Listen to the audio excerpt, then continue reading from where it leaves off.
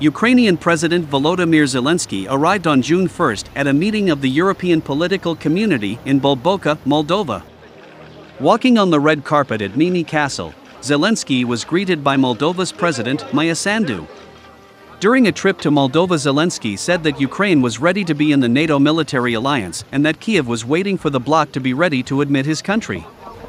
He spoke to reporters after arriving for a summit that is being hosted by Ukraine's neighbor.